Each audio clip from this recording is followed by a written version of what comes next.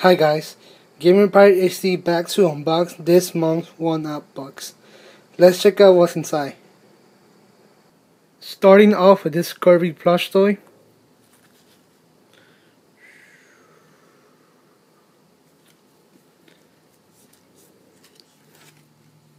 Yeah, it's a cute toy.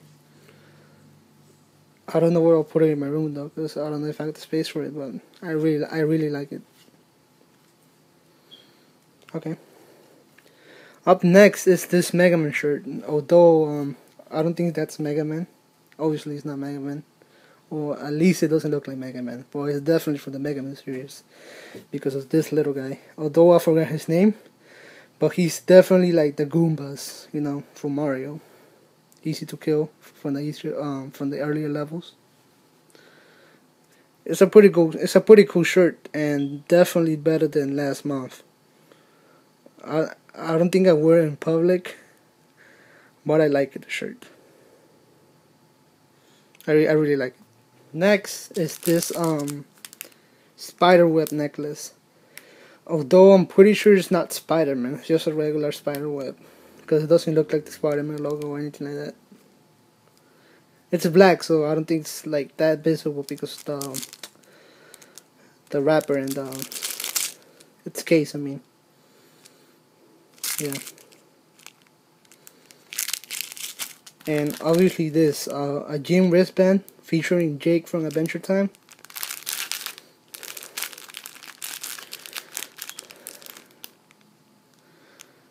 Yep, pretty cool. And lastly, this and this. I mean, first off, hold on. Yeah, this is a tattoo featuring Hulk and Iron Man. Apparently, it's exclusive. Exclusive. As for this, Mario stickers.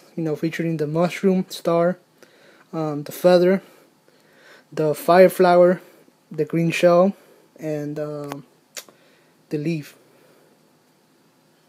Kanuki Mario.